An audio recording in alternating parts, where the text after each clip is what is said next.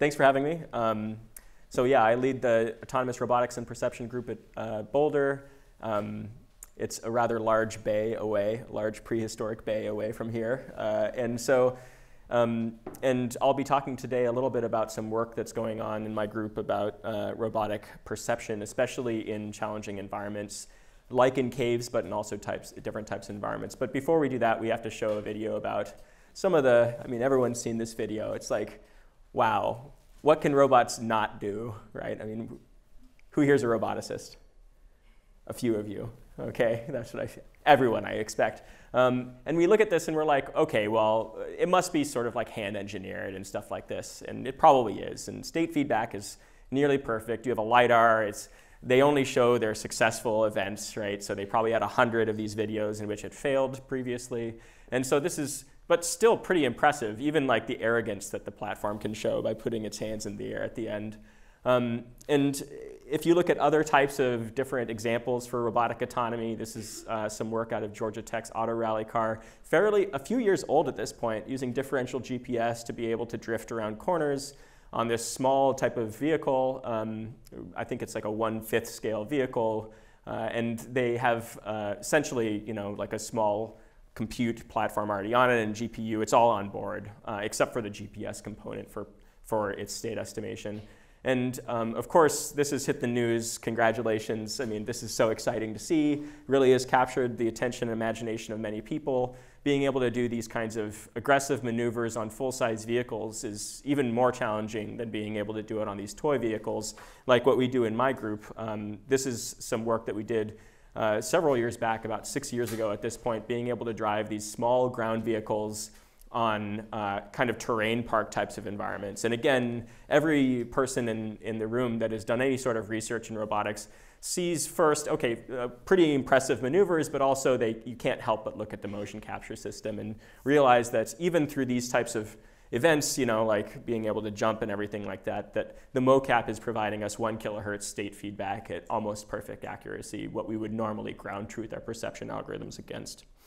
The hope, obviously, is to be able to remove all of the different external types of state estimation capabilities from this type of problem and be able to reproduce these results in wild environments, places where we haven't been before, where maybe we have been, but we don't have any kind of external ground truthing or fiducial systems involved.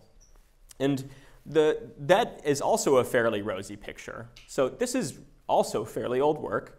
Project Tango, about 7 years ago, being able to do 3D reconstruction with a simple stereo camera on a cell phone at real time. And what we can see here is 3D models, fully fused 3D models of the environment, things that you can then import into game engines and be able to simulate physics over, right? So we can actually build models of the environment like what we have here, and then be able to say, how would a ball, for instance, interact with this environment? And if a ball, then why not a car? Right? So this is the back end, if you will, to that whole control system that I was showing about that car that was jumping on the ramps and doing the loops. This is a physics environment simulating this model of a car over the 3D fused model that we had built from perception, right? But the huge gimmick here is that we're doing that state feedback through motion capture. And just in case you're wondering, well, how does this happen? You see these lines sort of coming straight from the vehicle at the front of it. Those are all different simulated worlds. What would happen if I just added a little bit more gas, turned maybe half a degree more to the right on this vehicle at this particular point in time? Those are what we call control candidates, and we choose our best one in a sort of framework frequently called stochastic model predictive control.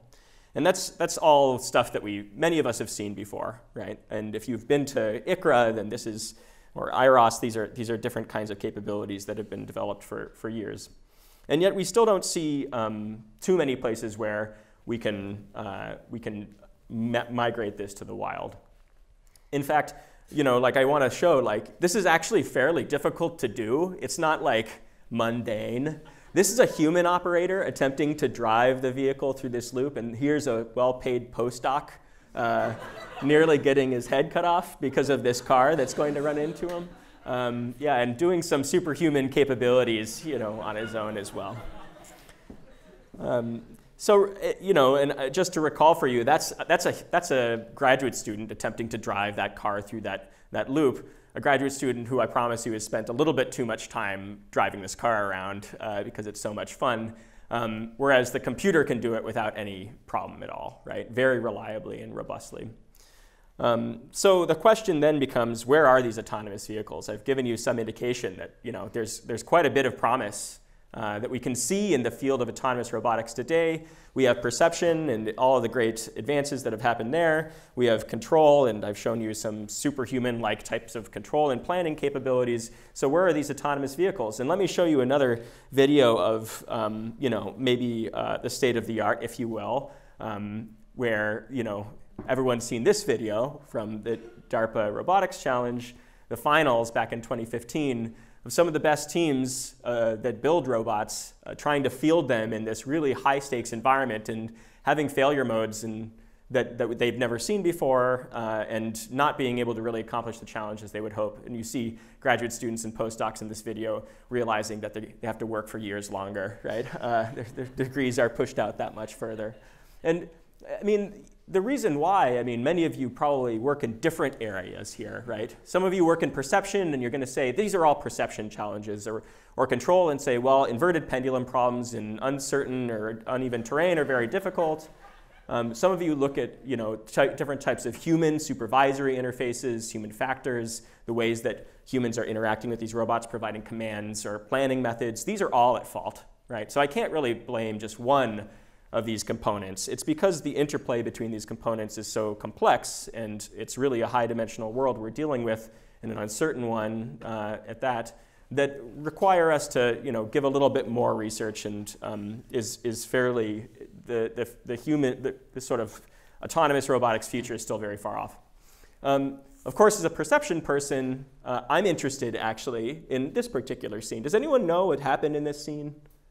Just take a... Yes? They thought they were grabbing the valve, and they thought they had it, and they went and did the motion, and they didn't have it. Excellent, yeah. So there was no torque to balance the torque that they were applying, and so they fell right over, right? And so to me, this is kind of at this interface between perception and control, right? It's clearly there's some sensors here, and the sensors got this robot to the red valve, but the sensors maybe weren't in the right place, one could argue, or maybe they were in the right place, but there was some sort of behavioral tree issue or something like this. There was no perception fed back into the controller that said, make sure that your grasp is actually on the red valve. So it fell over. And in autonomous vehicles, which is something that, you know, is near and dear to my heart still, you know, we look at problems like this where we say, okay, there's a camera and maybe multiple cameras and LiDAR and everything else. As a human, we might be saying we could see that this looks fairly, you know, mundane kind of driving situation, but with a little bit closer, because of this lens flare that happens right here, as you move forward, then there are some weird effects of the auto exposure on the camera, also revealing that there are threats that exist ahead of us. So there are just these little tiny like problems associated with where are you looking, how are you looking, and are you actually taking into account the kinds of things that could result in catastrophe for you. Okay, so this is more motivational, and you know, this is meant to be able to scale to environments of arbitrary complexity. So driving in India, never done it before. Everyone tells me it's absolute, like, you know, just complete sensory overload. And what we have here is, how would we be able to program an autonomous agent in an environment where we have to like be modeling each of the possible future directions of this kind, these agents here, right? So I was just like sitting in a self-driving car yesterday, and I was truly impressed at the ability for that car to be able to identify all of the pedestrians in the scene. Like at one point there was like a head that was like going into a subterranean passageway, and the car was able to tell, even in the like crazy rain, that there was this person. It was like 50 meters away, like remarkable, right? But try doing the sort of stochastic model predictive control over all future trajectories of these agents, right? And then even going a step further, asking questions like, is this person angry? Can I apply rational models of motion to this car that he is driving? Is this person paying attention? Is this sort of like, on the phone or just scratching his ear? Maybe these vehicles can't turn because they're weighed down by a certain amount of load that limits their maneuverability. And also questions like, should I even listen to this stop sign? Is it visible by all parties and obeyed? Clearly not. All right. So what I mean to point out from all this is that the world is not like this nice, like modelable environment in many ways. The ways that we sort of look at stochastic model predictive control and the reduction of perception and state estimation into the inputs to that control system. So the world is not this, sort of nice, drivable road where nothing's going to happen, or maybe very few things would happen, right? And I know that this next slide might be a little bit difficult for you living in California, but the world is more like this, right? Where there's snow and where different kinds of disabled vehicles might sit on the road. And we have to start asking, can we actually model every single scenario in which, for instance, 2 versus 3 versus 5 people are out pushing a vehicle along the road? Okay. And furthermore, if we're driving in this, how do we know what kind of controllers to apply? The stochastic model predictive control framework that I was talking about before requires our knowing at least some idea about what our friction coefficients are, for instance, or how our interactions between wheels and the ground are going to work. And in really complicated scenarios for contact, granular media or other types of stick-slip conditions like this, that's actually really challenging to be able to model. Okay, and so I'm motivated now, not by self-driving cars, but by what DARPA is paying me to be interested in, which is truly a remarkable, in my opinion, type of environment, the subterranean environment. And so I'm going to talk a little bit about this now and hopefully connect all the ideas that I've talked about before with this. So here's this entrance to a cave, a fairly standard cave that we might be required to enter for the subterranean challenge, which requires our putting teams of robots into mines, tunnels, urban undergrounds, and caves to be able to find certain artifacts, what DARPA has claimed as artifacts, which might be things like red backpacks, fire extinguishers, survivors, things of this nature. Okay. Sure, many of you look at this environment and say, I am super excited to send robots into aqueous environments, right? The number one cause of catastrophe at the subterranean challenge that just happened, and probably in the future ones, was water falling on a computer. And that just, the robot doesn't move after that. So the environments look like this, where there might not be this sort of crawler in here, but instead, there's going to be small and large types of obstacles that we have to negotiate. In this environment, you could imagine putting in a ground vehicle, but maybe an aerial vehicle would be a better choice. Remember, we can send teams of robots in, which means that we can choose what kind of locomotion we'd like. Even then, if you ever do any kind of quadrotor flying, autonomous quadrotor flying in something like this, you could imagine things like prop wash and sort of these small obstacles that you wouldn't be able to see necessarily with a LiDAR, even a very high density LiDAR, causing some issues, right? And I also want to, in particular, draw your attention to a couple of features on this image right here. This specular highlight up here as a result of a light being too close to the geometry, the walls here, and then also reflections as a result of just specularities on surfaces. Things that really, if you work in vision, then these should frighten you, right? These are places where we don't have very good models, and I'll talk more about that. But before I do, I want to motivate just a little bit more about this subterranean challenge. Here we are in the systems competition. My team is in so-called Track A, which is one of the DARPA-funded teams. We just finished this tunnel circuit, which is going in environments not too different than the one I just showed. But then also that we have the so-called urban circuit next, and then finally a cave circuit 6 months after that. This is going to be in February. And then finally a year to sort of winnow down our methods and then get them to a final systems test event. And so there's also a virtual competition. We're not part of one of those. We're just in this one little track up here, just to explain to you where this sort of competition is. And my role on this team is to sort of help and chiefly solve some of the perception challenges associated with operating in these mines. And the normal ways that I would try to solve these problems are using sensor suites like this one in techniques known as sensor fusion. A little bit more than just Kalman filtering. We usually use optimization-based approaches, and if you, again, work in this field, then the difference between the two is it's kind of subtle, I suppose.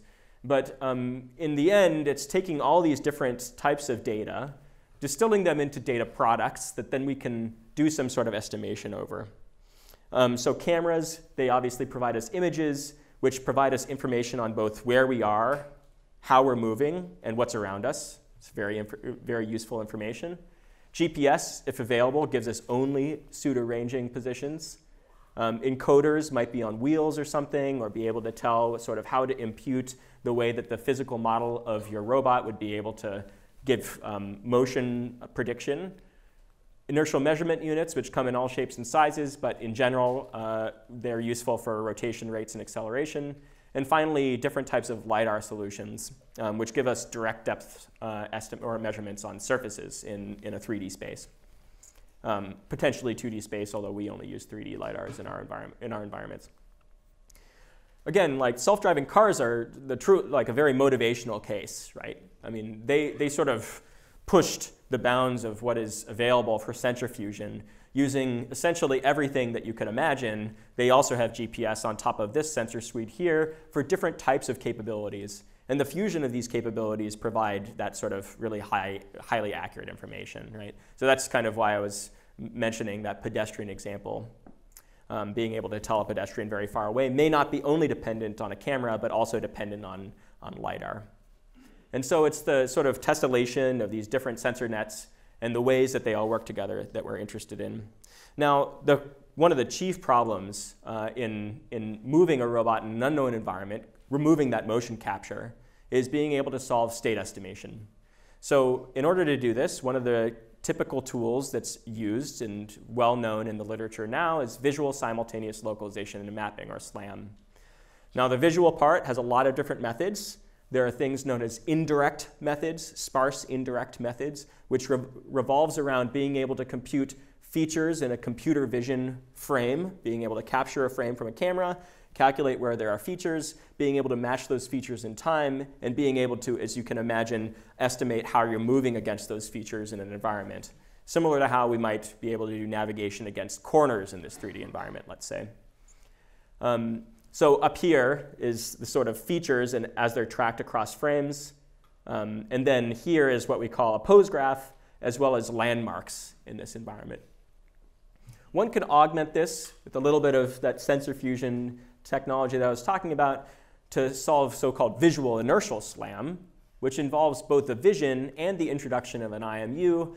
That helps us in places where, let's say, there aren't many features, like on the ground right here, and also is able to help us sort of work through places where we might not have any feature correspondences between frames. And the particular advantage here is if you get motion blur, right? Okay, so let's just take a moment and appreciate those two sensors. Cameras provide us relative pose constraints, that is frame-to-frame tracking, as well as information on structure, that landmark data. And IMUs provide us some strong short-term spatiotemporal constraints, or the ability for us to be able to sort of forward propagate our state between frames that are collected. And whether or not we may have dropped a frame because there are no features, because there's entirely motion blur, or maybe it was overexposed, those are examples of places that an IMU is absolutely critical. Now, there's this one little problem, right? And this is sort of going to get us introduced into the world of sensor fusion and perception today, which is that if you have an IMU sitting somewhere arbitrarily on your robot body, and you have a camera that is also sitting somewhere on that robot body, ideally, there's going to be some static transform between the two, right? Who here has done a sensor calibration before? Okay, so almost everybody. Sensor calibrations involve moving a rig, right? And being able to determine moving a rig against this fiducial target and being able to regress certain quantities of interest, being able to get SE3 offsets, XYZ, roll, pitch, yaw, translation, orientation, differences between the two sensors, right? Being able to capture maybe intrinsics of the camera as well, lens coefficients for distortion, maybe focal point and central point as an example, okay? And this is like what graduate students have to do every day, let's say, that they want to be able to run one of their perception rigs. It's extremely harrowing and time-consuming, okay? And, you know, so introduces perhaps one of the least sexy, but also one of the most lucrative parts of doing perception, which is that nobody wants to do sensor calibration, and everyone needs to do it in order to use multiple sensors.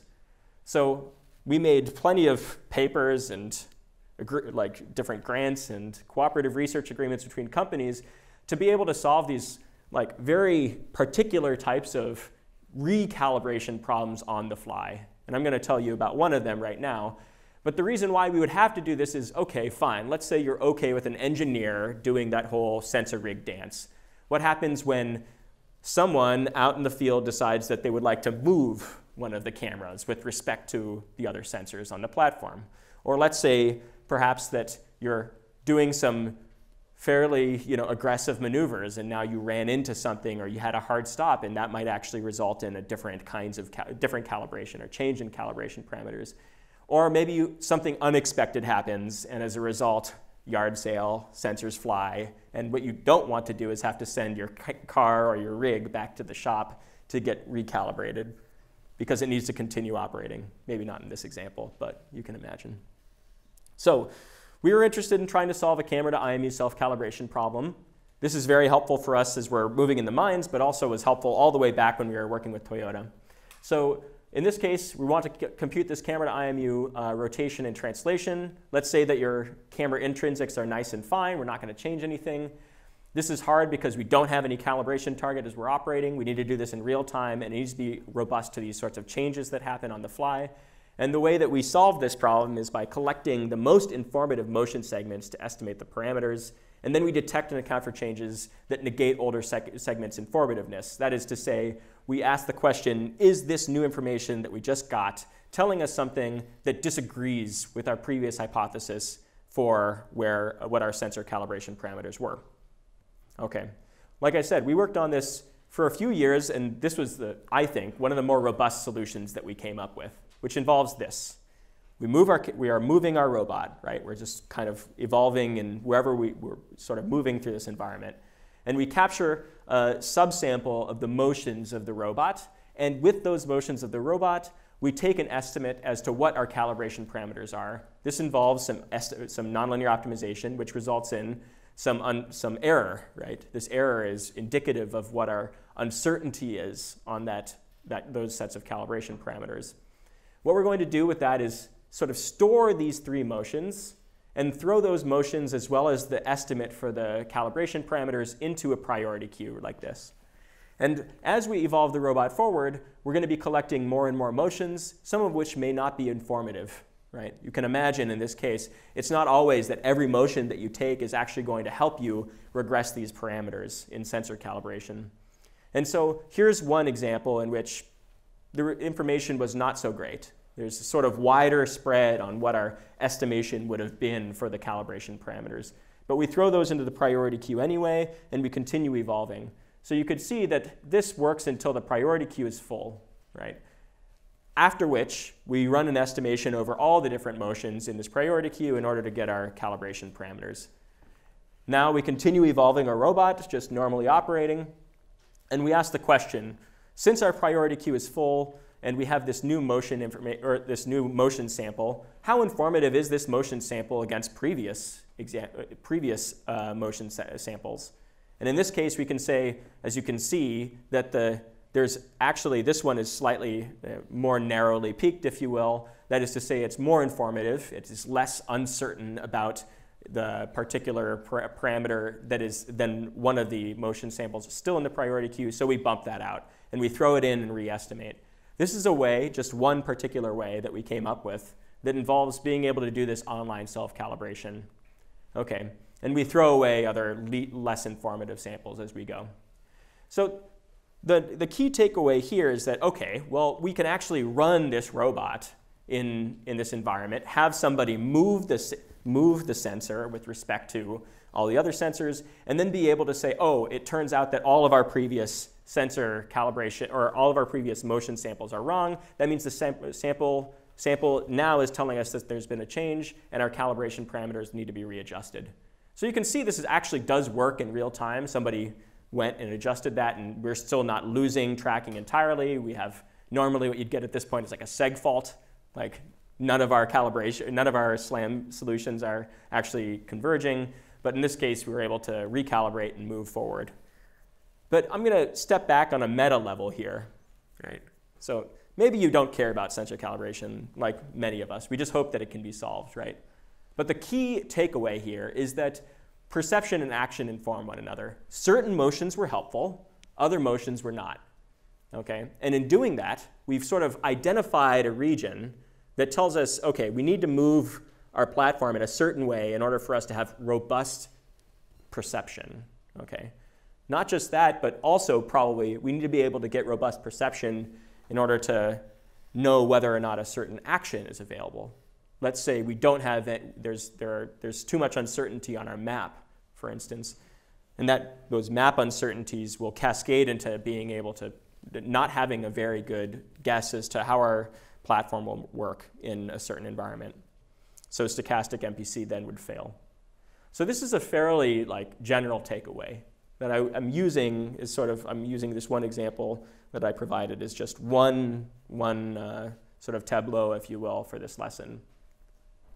I'm going to launch into another example of this.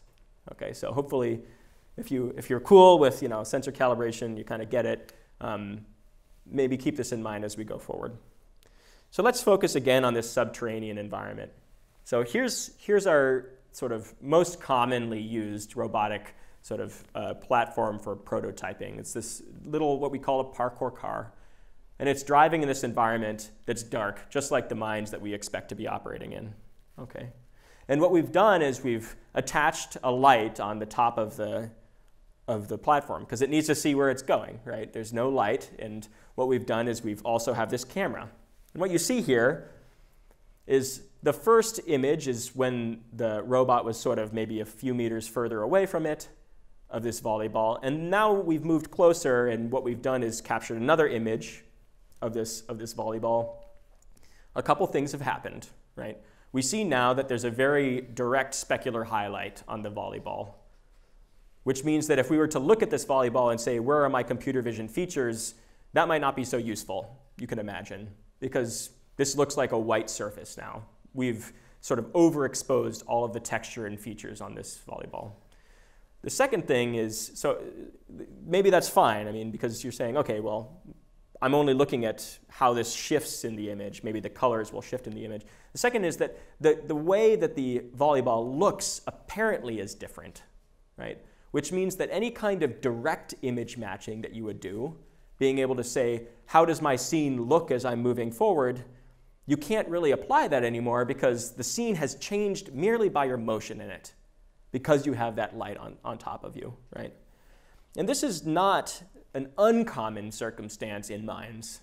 Let me show you the same video of us walking through a mine here. This is the Gold King mine in Colorado, if any of you are familiar with that disaster. What we've done is we've taken one flashlight, which is sort of diffuse here, walking through this mine. Here's another example of us walking through a mine with a different flashlight, lower setting. We've reduced the brightness setting here. What you can see is a few more sort of shiny surfaces and a lot more texture, okay?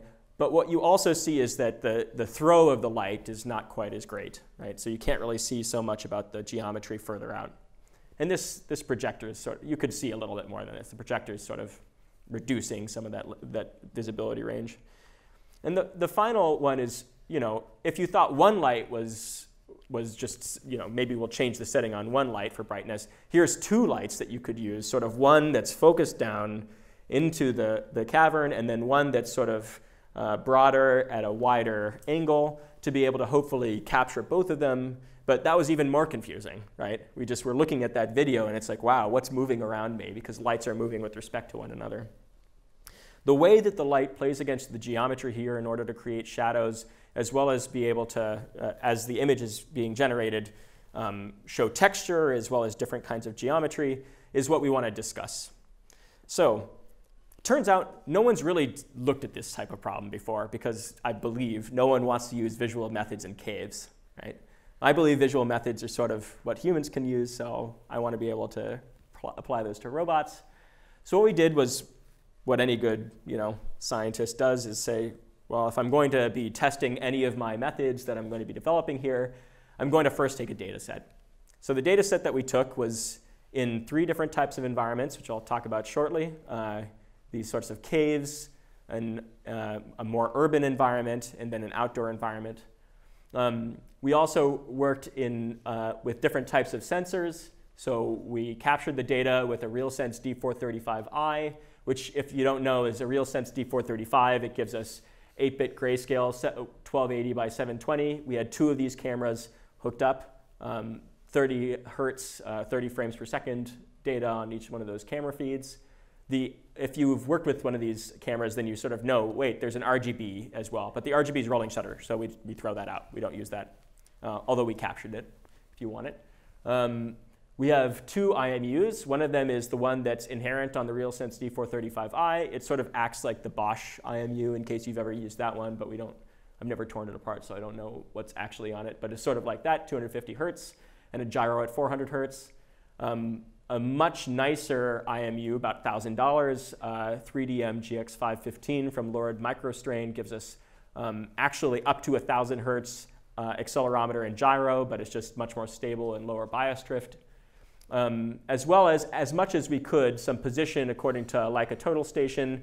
I'll talk about that in a sec, as well as a light that we changed the different illumination settings on.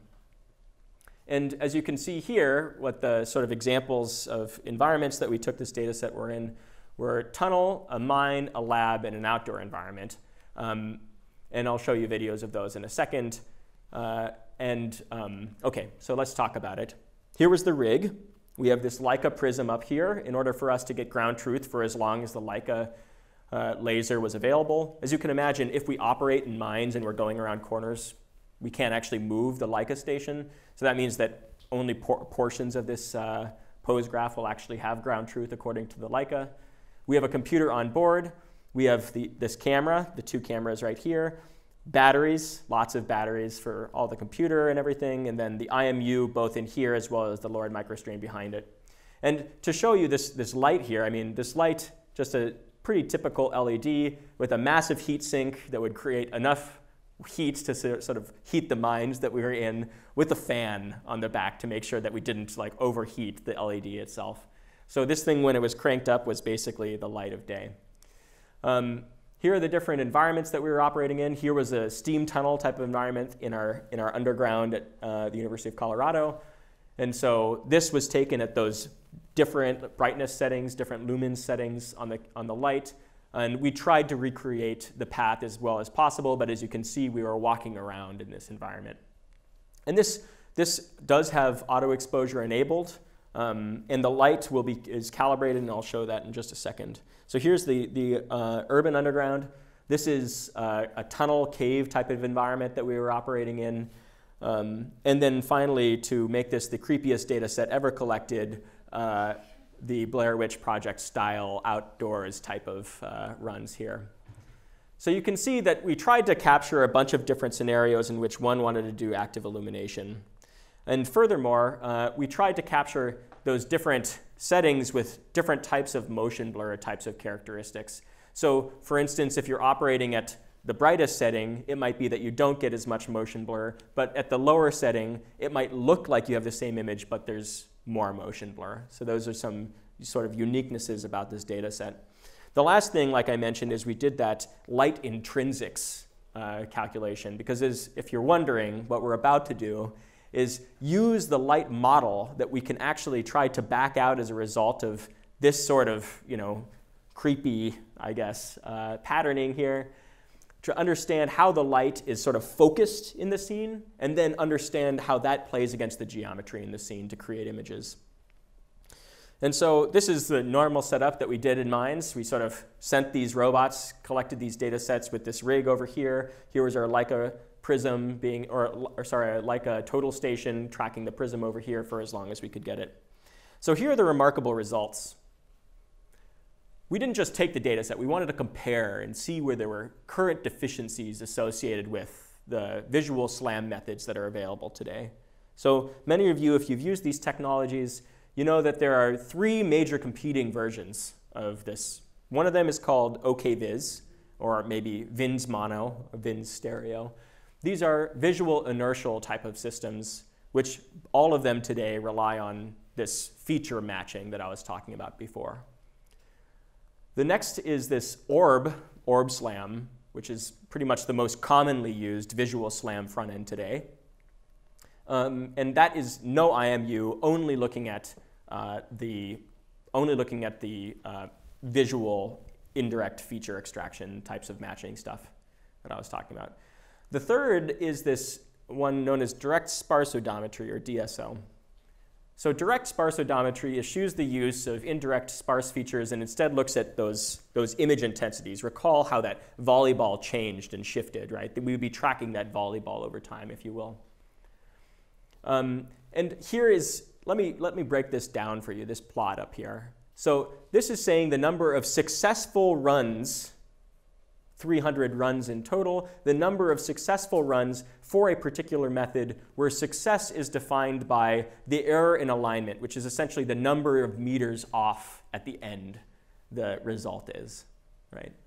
And so you can see that if success is defined by only being 1 meter off at the end, then these methods down here, DSO, as well as orb SLAM with a single camera, those don't perform so well. In fact, they may never actually converge even for half the runs, which is pretty interesting, right? Also interesting is that over here, there's this differentiator where if you use a second sensor, stereo or an IMU, then you have clearly better performance and more accurate performance over time with some saturation, if you will. So that sort of comports with what we would probably all expect, right? We would say if you add another sensor, it'll be more accurate. Let me show you the failure modes in just a second of that.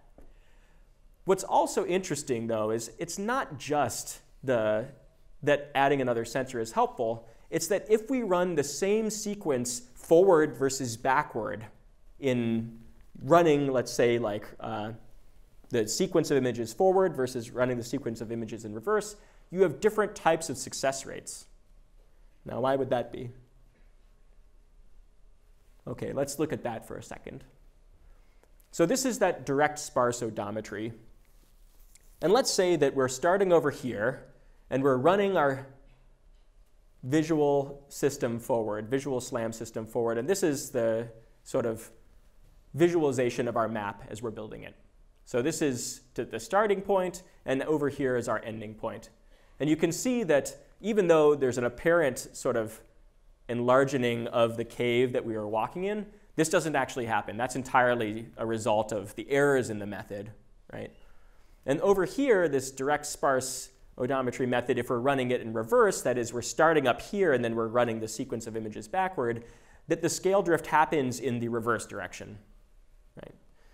And the reason why is because of this notion of the what's called the brightness constancy assumption. That is to say, one of the most common things in visual SLAM, direct visual SLAM, is the statement that if you have an image and it has a certain illumination on it, you capture an image after that, the illumination should be essentially the same.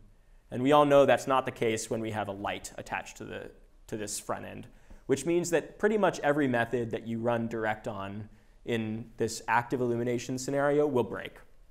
So all of a sudden, there's this huge, just gaping hole in the methods that exist.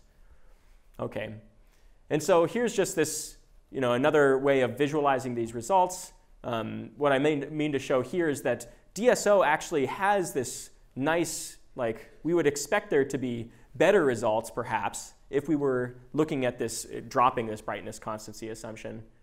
And of course, if you introduce an IMU, then you're sort of golden, right? And, or a second camera. That sort of also stops this scale drift from happening. And yet, direct methods are still very interesting to look at from a research perspective. We still want to be able to say, OK, what happens if we were to consider using direct methods here? So for instance, there's this bar where these are the number of times that orb SLAM failed in this one area. For 10 runs, it failed all 10 times, independent of the initial seed, if you will.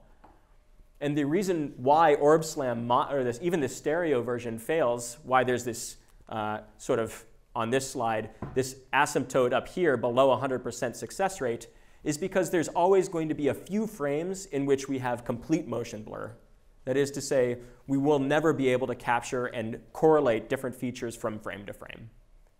So the point here being, direct methods don't rely on that, and yet direct methods have as their Achilles heel this brightness constancy assumption. So we want to be able to relax that.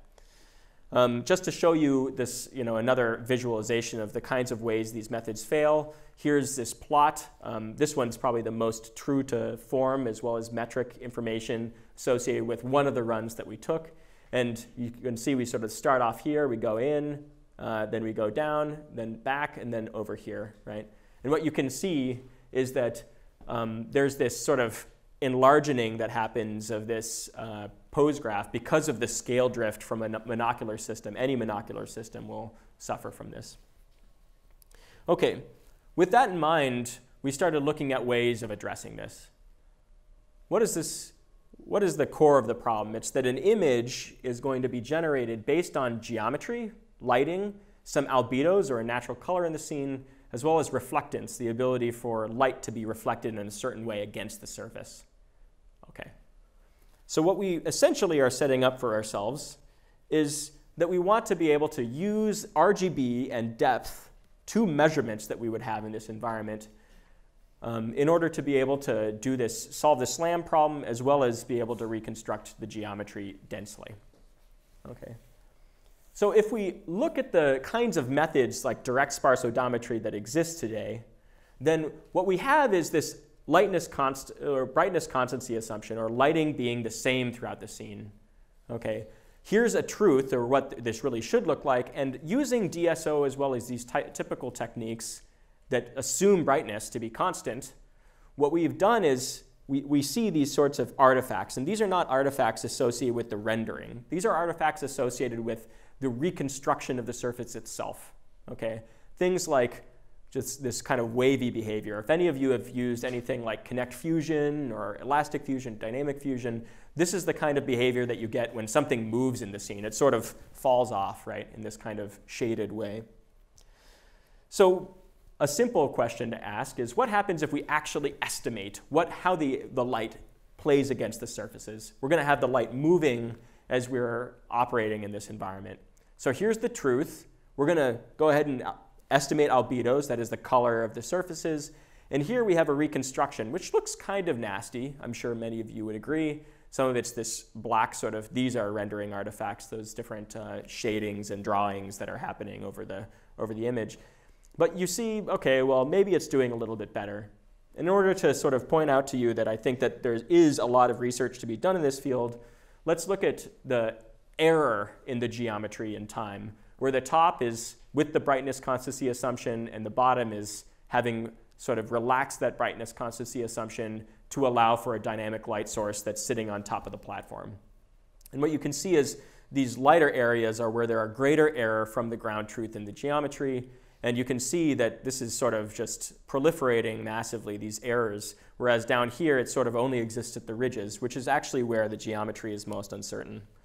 So there's a lot of promise in these sorts of methods if only we could look at how we do light source estimation in a slightly more sophisticated way with respect to these visual SLAM methods.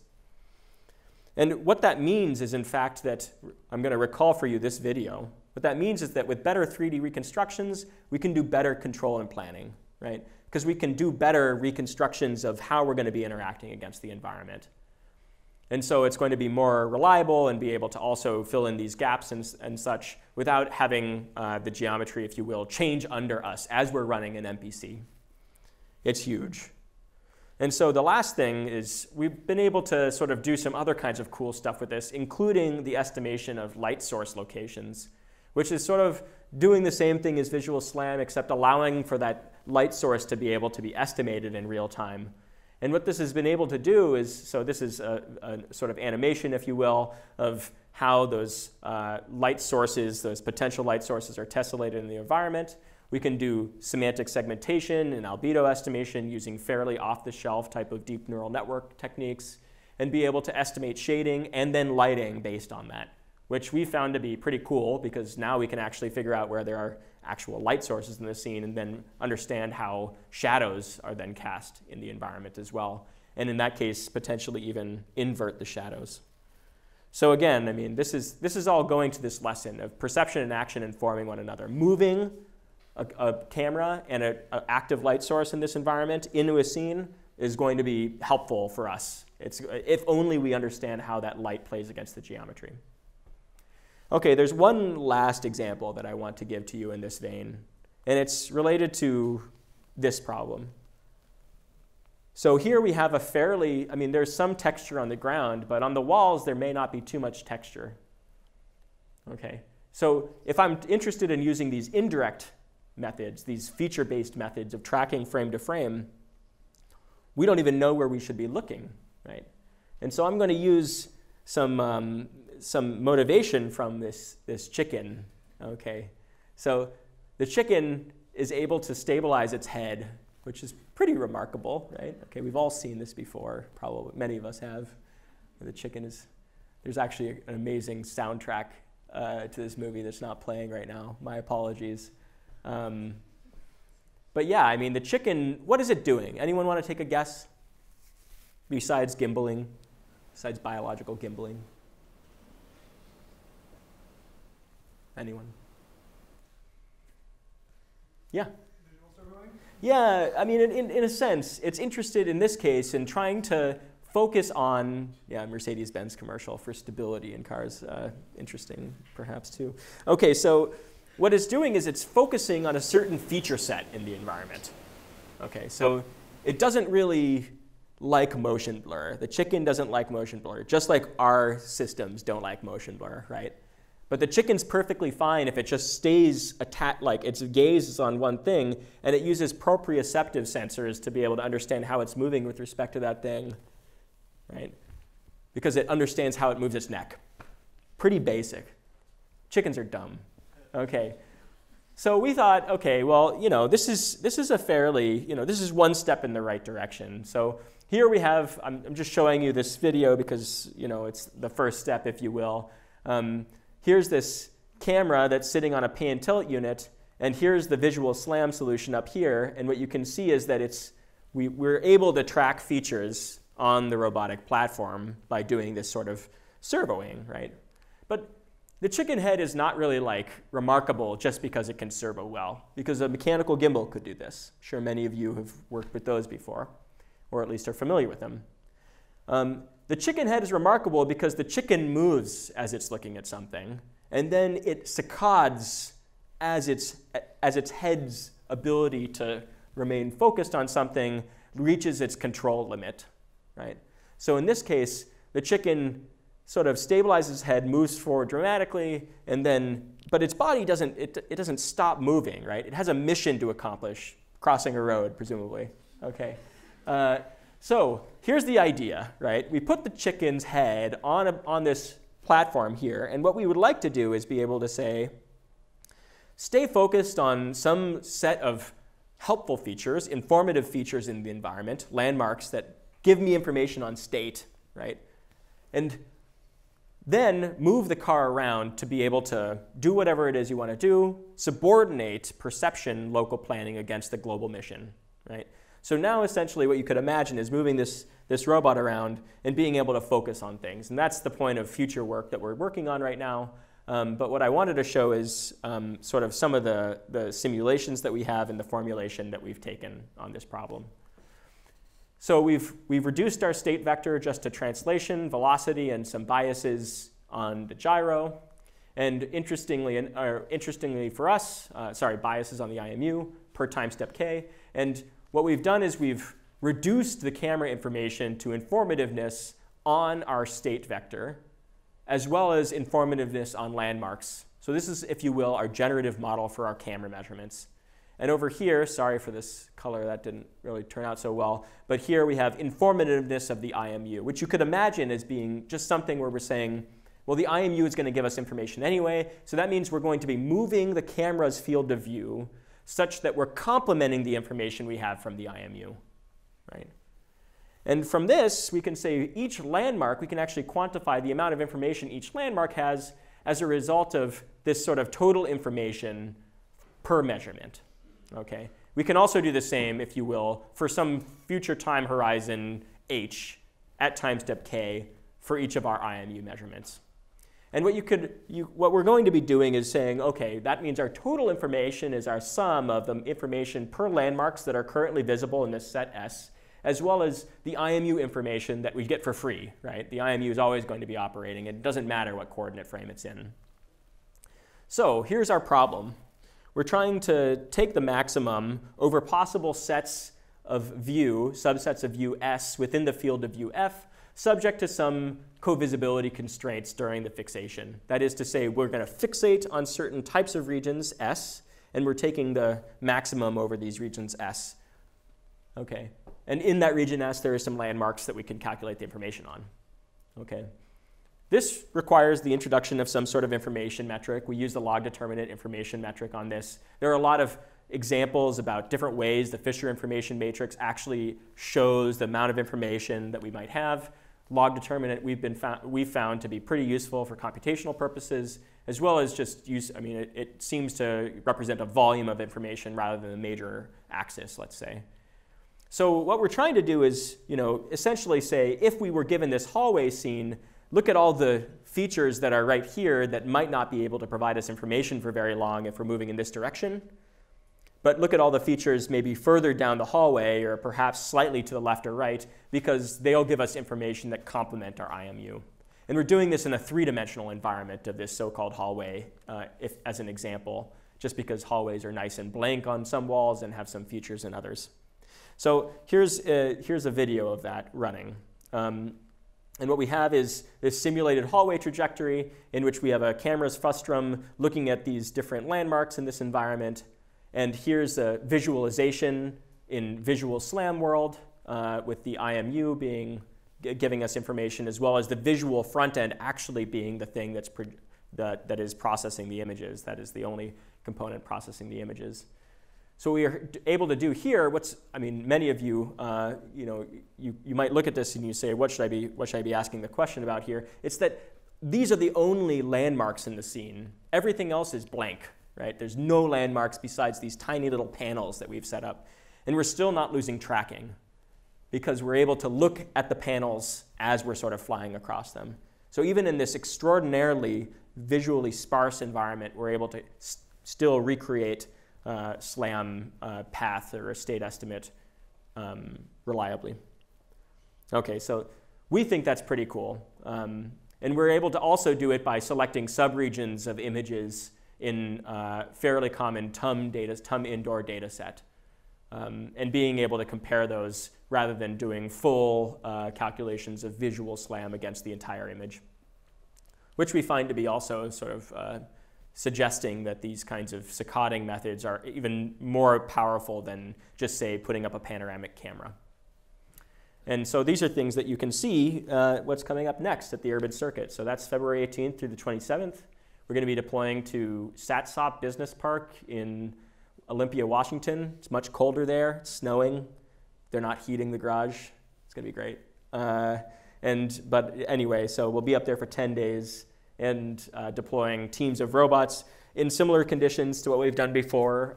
We've had a lot of fun with doing this, and I just want to remark that working with DARPA and working on these sorts of projects has been very motivating for the team and for me. It's sort of allowed us to pursue many different research directions at the same time, to have undergrads and postdocs working with one another, building systems that are not just, caveman type systems, in my opinion. They're really like sophisticated capabilities for mesh networking, for being able to do joint relocalization, being able to do different kinds of task management, et cetera.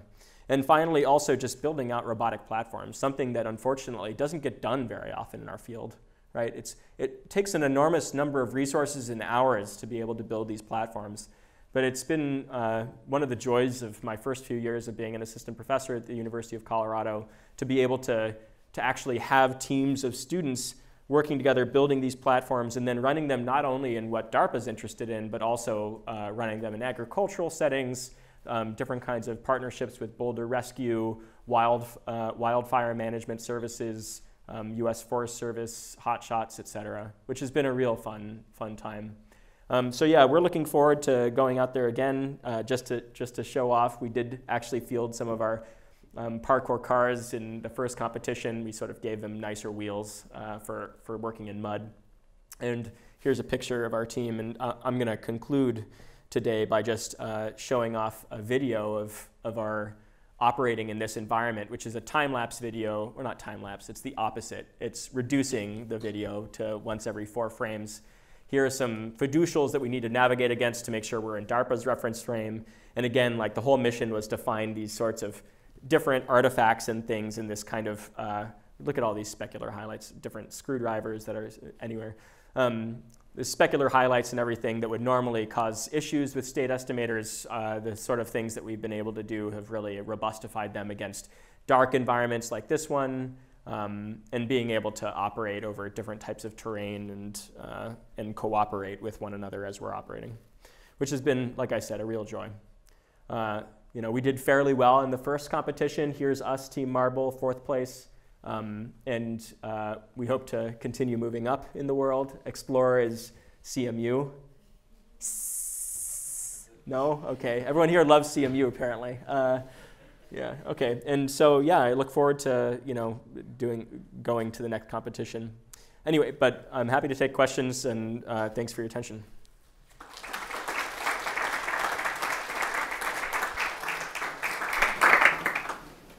So I'm guessing we don't have time for questions. Maybe 1 or 2 questions?